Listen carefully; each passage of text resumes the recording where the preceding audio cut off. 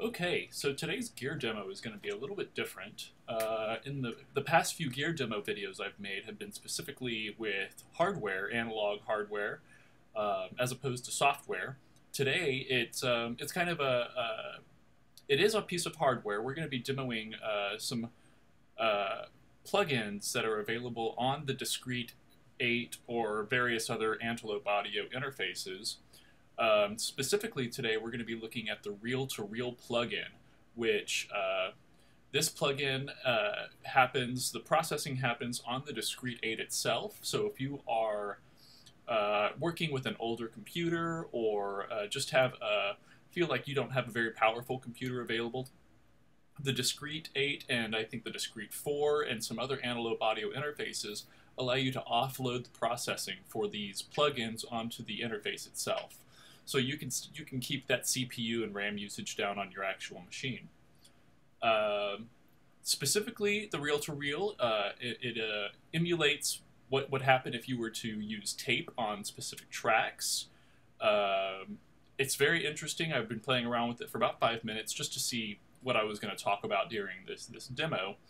What we're going to do is, just like my typical gear demos, I'm going to run a drum loop through it. And then we're going to pass a stereo guitar track. It's just a single guitar. And then finally we're going to pass a more large mix with guitars, bass, drums, etc. And so just one thing to note, I have an Orion 32 studio, which allows you to actually use to combine two tracks into a stereo track so that you only instantiate one plugin. But here on the Discrete 8, it seems like I can't do that. I may be missing something, but I wish I could only instantiate one reel-to-reel across two tracks. If you look, I'm not allowed to instantiate any more. You're only allowed to instantiate two instances of it. So I think that's basically it. Let's go ahead and get started. I've got them in bypass at the moment. These are the default settings for the reel-to-reel plugin. So once you load them up, all of these right here are I've reset all of the settings. Let's go ahead and listen to the drum loop as is with no processing on it, so that we know what it sounds like, and then we'll start we'll take these out of bypass and see what kind of changes. Basically, these are going to kind of add a lo-fi effect. Tape generally adds a level of compression, so it brings up, it kind of makes lows a little bit more apparent. We'll see what happens. I think that I was having a lot of fun playing around with it earlier. Let's listen to this drum loop real quick.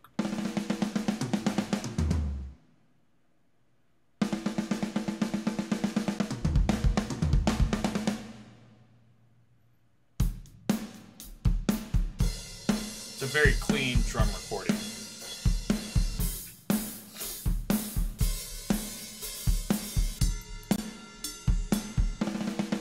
Alright, let's take these out of bypass. You can immediately hear how lo-fi it sounds.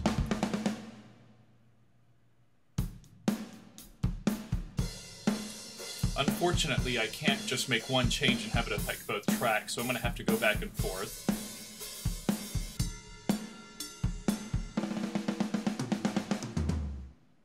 First tape type.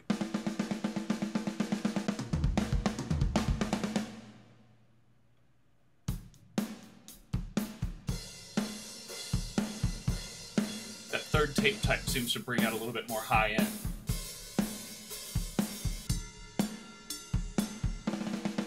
There's definitely a level of saturation coming in with this tape as well.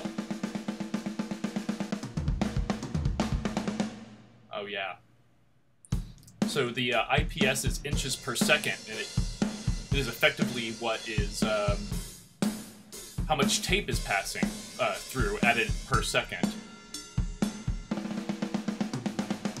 You can hear a little bit more definition with 30 inches per second as opposed to 15.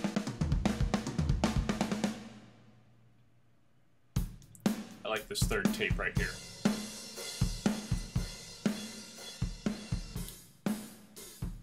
add a little bit more saturation, a little bit more lo-fi aspect on the over setting. Let's go under.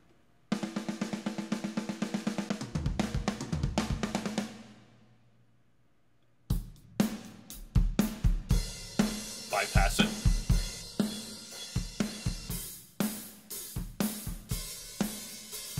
So NAB versus IEC is really kind of a European versus American or Japanese versus European style.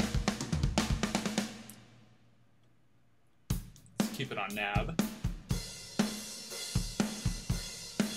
We can increase the hiss. We won't hear that until we get to the silent part.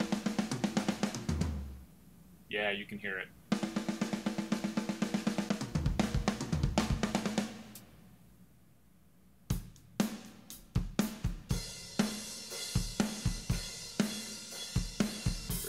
Down.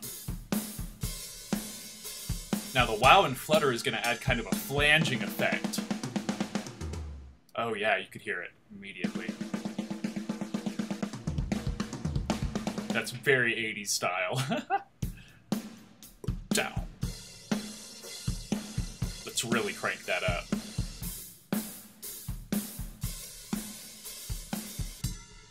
That's almost disorienting.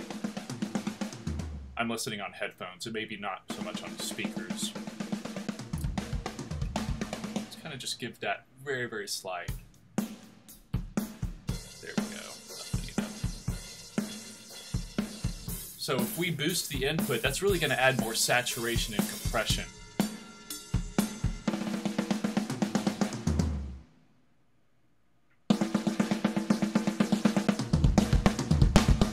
Ooh, I like that one tape with all of these settings. Woo! That sounds cool.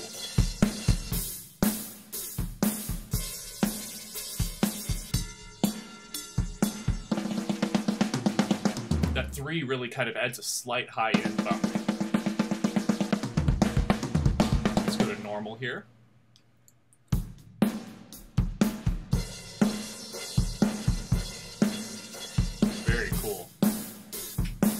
Bypass.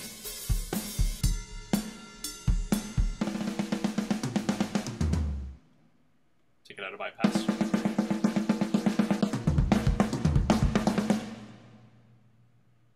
All right. I think I'm going to change over to the guitars now.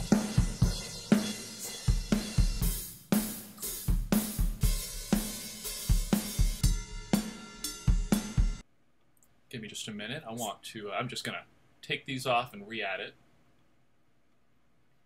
so that it's all at the default settings again. All right, let's go with the guitar track.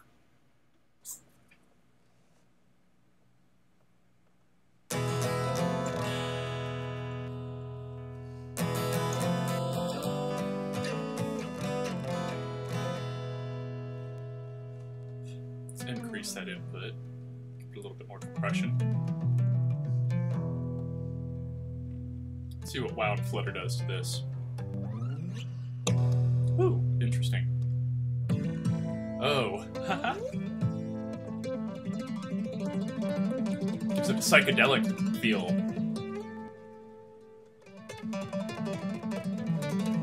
Oh, I'm on different tape types. Let's go to 30 IPS, give it a little bit more definition.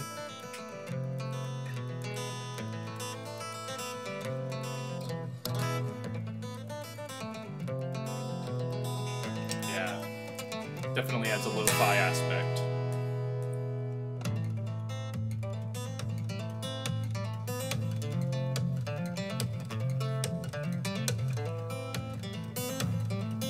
Oh, I really like that third tape type. Let's go under.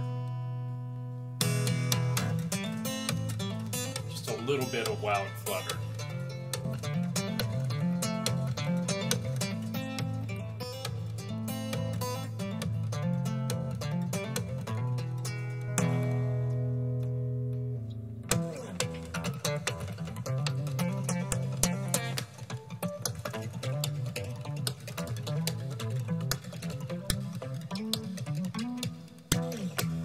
Very interesting. It almost has a chorusing effect or a flanging effect. That wow and flutter.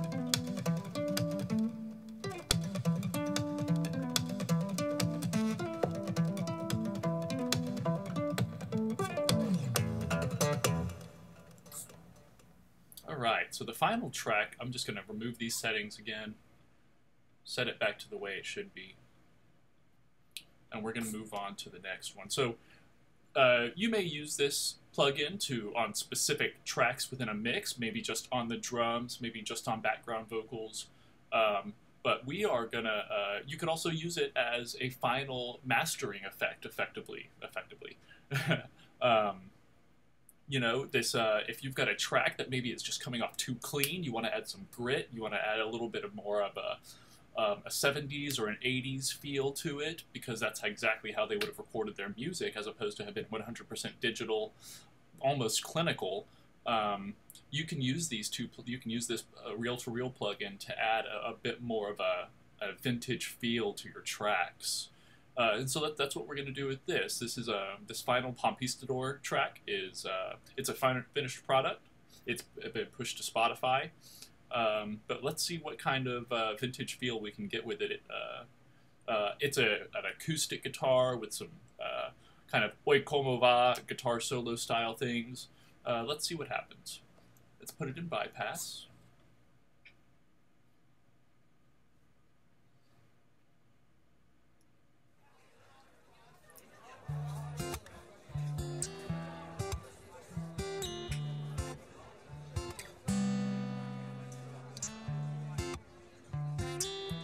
Bump that input up a little bit. Really add some glue.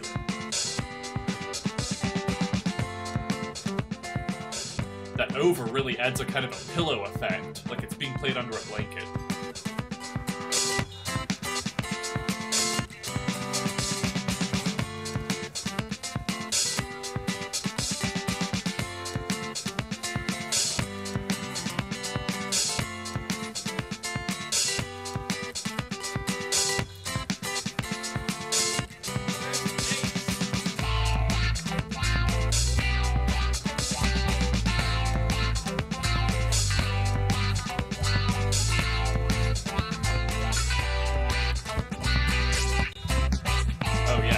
There's that flanging.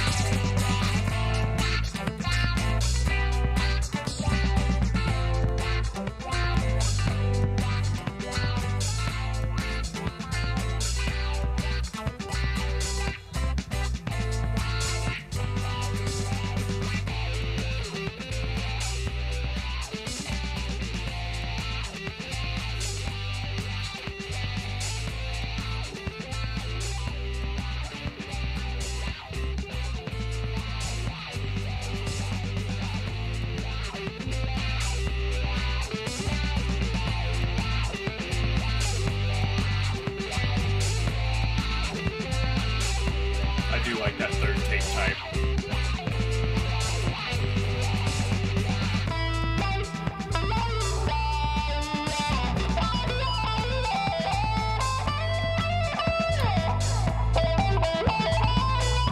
You can hear the definition gets lost at 15 inches per second.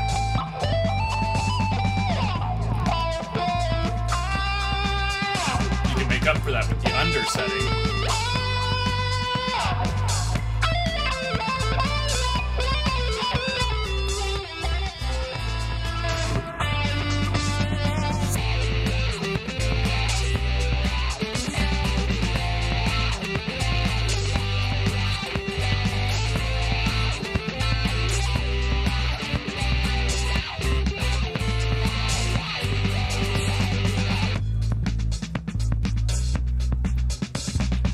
Hear that flanging on the hi-hat.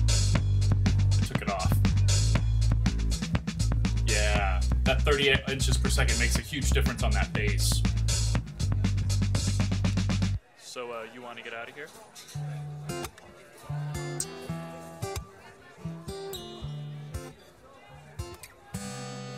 Very interesting. Well, I hope this was an educational demo of the Discrete 8 reel-to-reel plugin. I'm probably going to do a little bit more like these. This has a huge tons of effects. Specifically, I would end up doing the guitar amps and guitar cabinets on my Orion 32 actually has all of the EQs and compressors, so I probably would demo that for demoing the compressors and EQs as opposed to using this. Anyway, thank you so much, and I hope you enjoy the holidays.